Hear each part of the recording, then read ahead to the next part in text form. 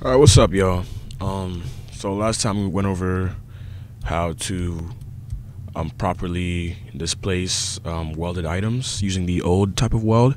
In this video, I'm going to be showing you guys how to use a different kind of weld, which are weld constraints. It's a newer, I think the newest form of welding compared to the other type of weld. Let me start off by adding two parts. So I'm going to be showing you guys how to use weld constraints manually, like in Studio, and how to do it with the script. So first off, if you wanted to weld them manually while building, let's say I wanted to weld these stairs, right? If I were to just leave it like this, right, and I were to run the game, like right now, as you can see, I did this, right, and then I ran it like that. As you can see, when they fall, they disconnect. Basically what welding is, you're sticking the two parts together so that when let's say they move or they fall, they move together and stick together without disconnecting like how you saw before. So if to make a weld constraint, you want to go to model at the top right here, the model tab at the top right here, and then you want to go to create. You click create, and actually no, you click the drop down menu, right, and then you look for weld right here. Right, and once you click weld, there's several ways to actually connect them together. You can just straight up highlight them, these two parts like this, and then click create, and then that's gonna weld them together. But if you want this to happen, you gotta make sure the create option is set to weld, like right here, and then it's gonna weld them together, as you can see. So now if I were to drop them like this, boom.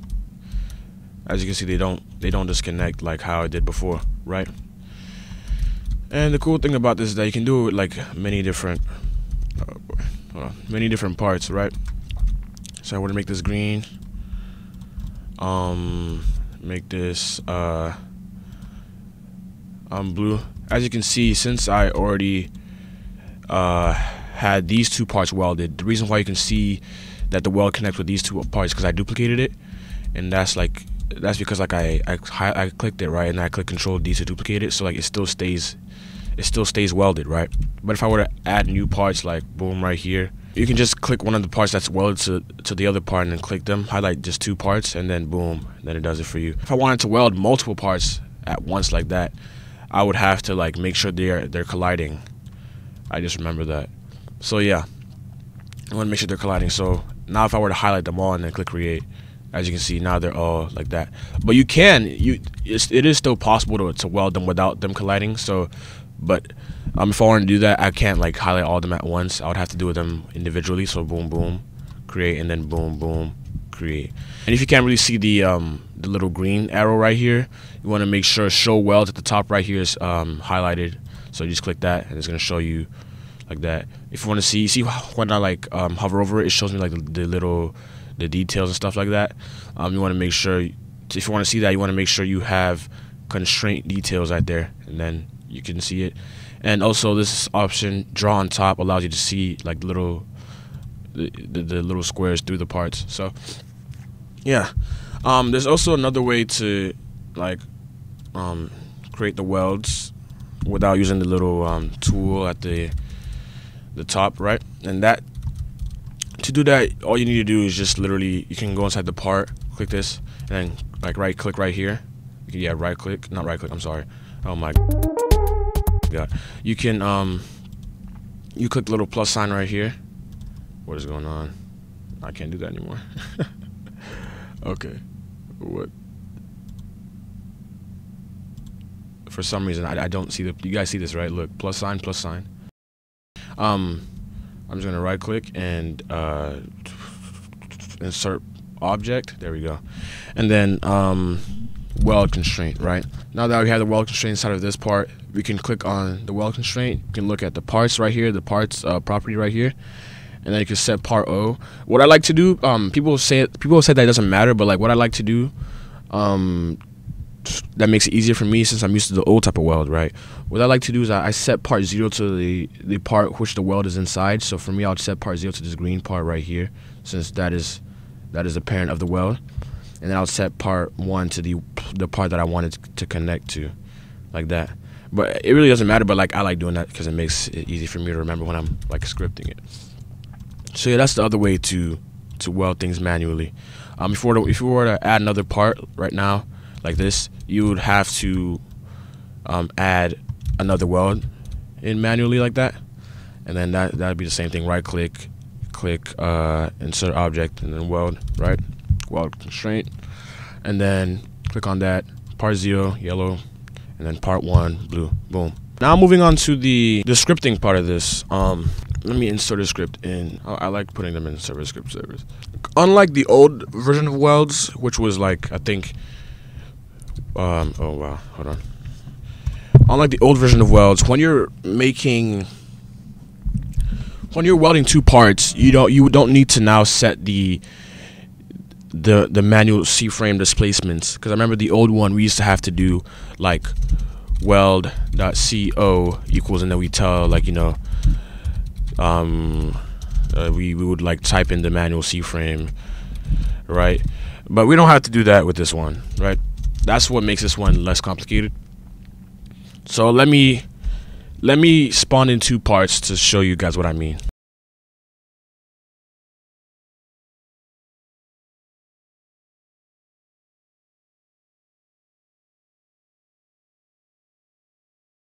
Alright, so now we have our two parts. If we were to run it right now, you would see these two parts in the workspace. Right now, they're, as you can see, let me despawn this thing, right? And then, as you can see, we have both the green part and the blue part, right? Cool. So, normally, if we were to use the regular weld, like I was saying earlier, if I did, right, and then I would to set this weld's parent to the green part, and then weld dot part 0 equals green part dot part 1 equals blue part, right? Let's just say for testing purposes, I'm gonna make these two parts collidable so you can see what I'm talking about, or non-collidable. Oops. Right. Normally, if I were to do that, oh, I gotta make sure they're anchored to, because it might just go through the. Okay, I'm gonna make the blue part anchored, right? Right. Because normally, if I were to do this, right, you would see that, oh, why can we only see the green part? That's actually false, because the blue part is also here. As you can see, when I click this is the blue part. You see the color is blue, but they're like in the exact same, like they're in the exact. So if I were to make the green part transparent all the way, right, you can see the blue part is literally inside of it, right? That's because when we use the regular manual weld, it literally sets the position to be the exact same. It puts the green part position in the blue part, right? And we would have to manually offset it. So if we were to make, let's say we wanted the green part to be above the blue part, right? We would have to do weld.co equals C1 equals cframe.new, and then we would do, right, and that would literally. Now we can see that, oh, it's above the thing. We would have to set the C-frame manually, right? And that's kind of extra, you know what I'm saying? No one wants to do that extra work, right? And the reason why I'm using C1, even though the green part is part 0, I had a video explaining that. You can check that out in the link down below in the description if you don't like using weld constraints, which I'm about to go over. But yeah, we would have to displace it manually. If we were to do this with the weld constraints, for instance, let me delete this part, right? If we were to do this with weld constraints, right?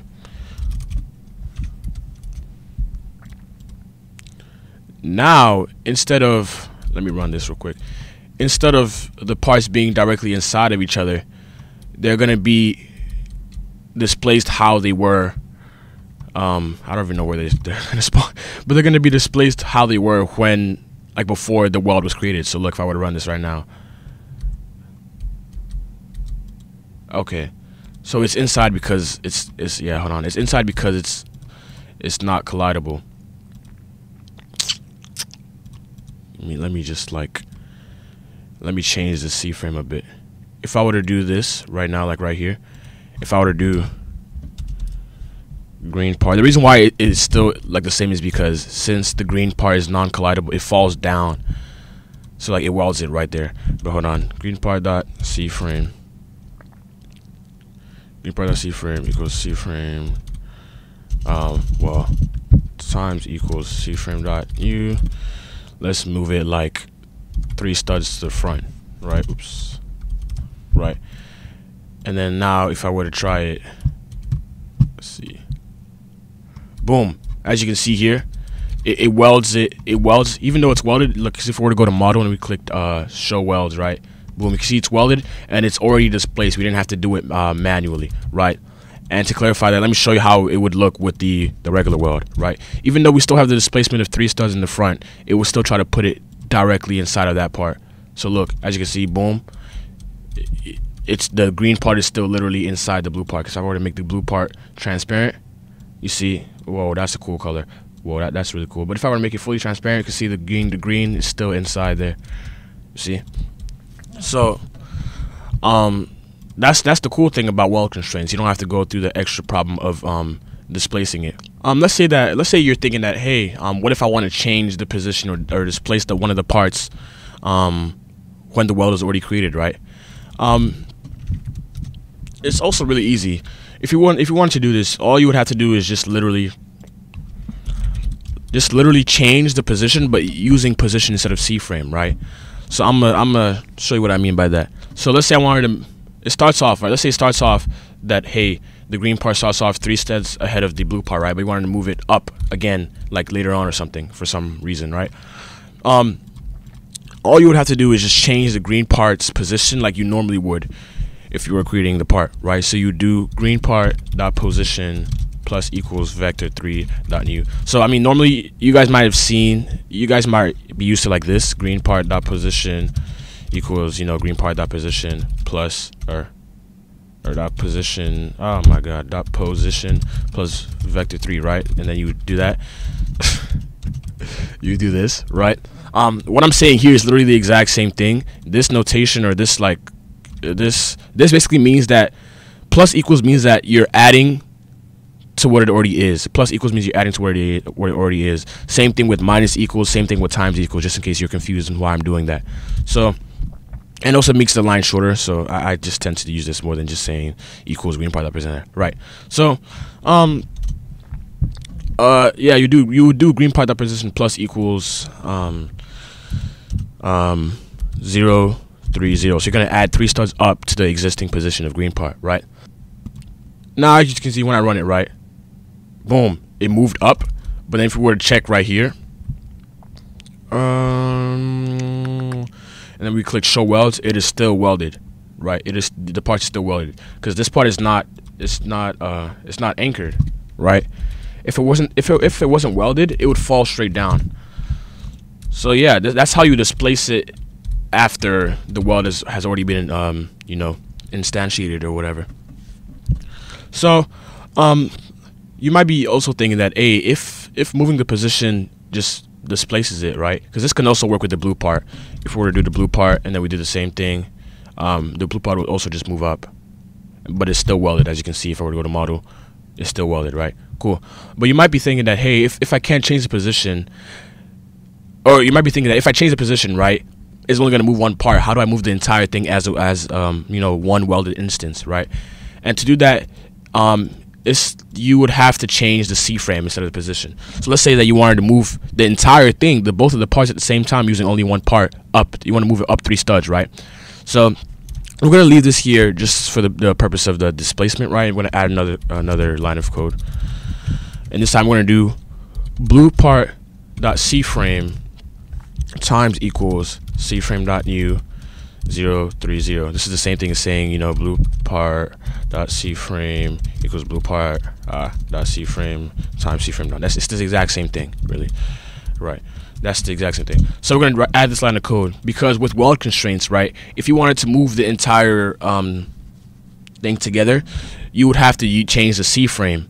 But if you want to displace it, you would have to change the position or orientation, right? So yeah, let's get into that. I'll get into the orientation part soon. But yeah, let's see.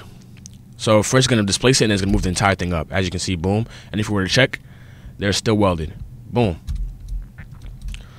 So yeah, I feel like personally, I feel like the weld constraints is really easy.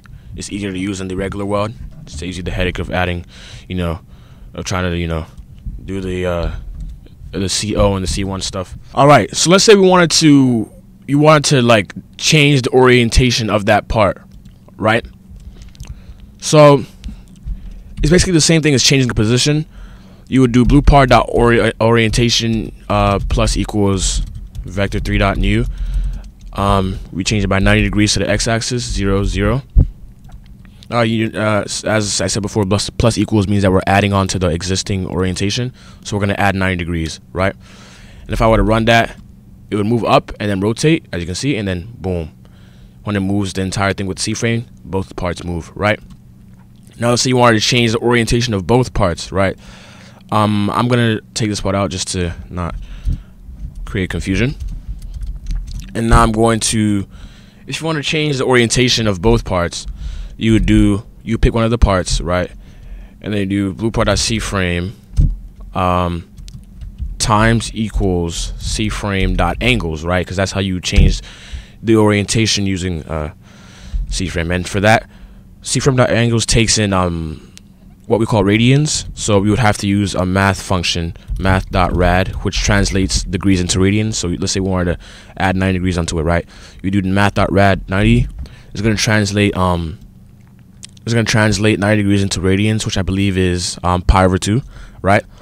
So we're going to do math.rad 90, 0, 0. And then if we were to run this, it's going to move it up and then rotate the entire thing 90 degrees. Boom, as you can see. Like you can put this part in any of the axes. If you wanted to, you can change the UI by 90 degrees, which is going to like turn it around. It's going to move up and then like turn it around this way. Boom, as you can see. Yeah. It also moved it up because we still have this code right here, which moves it up 3 studs again. So it moved it up twice. Well, it moved the blue part up twice technically, but only moved the green part up once because, But yeah, that's basically how you do it. There's also some other useful properties of the weld, right? Which is let me add a weight one right here, which is the enabled property. You can also do weld dot enabled and set that to false. This is gonna basically disconnect the weld. And if we were to see that right here, right, moves it up, rotates it, and then disconnects the weld, and then the green part falls. The reason why the green part went through the floor is because it's not collidable. Because if I were to make it collidable, if I were to like make the green part collidable, it would just like hit the floor normally, like that. See, right? So you can do this, and you can also just re-enable the weld, right? So you can also just, let's see if I were to add another one, weight 1, and I did weld dot enabled equals true. That's gonna set the weld back, like it's gonna connect the parts together again. And then if I were to move it up again, right? Let's see, I'm gonna wait like a 1 second again. If I want to move it up again, I just copied this code right here. So if I were to move it up again, they will all move together. So look, it's gonna move up, it's gonna rotate, it's gonna drop, it's gonna connect again, it's gonna move up. See, boom. Let me try that one more time with the visual so y'all can see what I'm talking about. Show welds. See, when it's not connected, it's gray. The one that's connected again is going to be green. So yeah, that's basically it for weld constraints. I think it's really useful, and I personally prefer it over the old weld. So if you guys know some other cool functions and things to do with weld constraints, let me know down below so we can all learn together. I'm still learning myself, but yeah, that's it for today, and take it easy, y'all.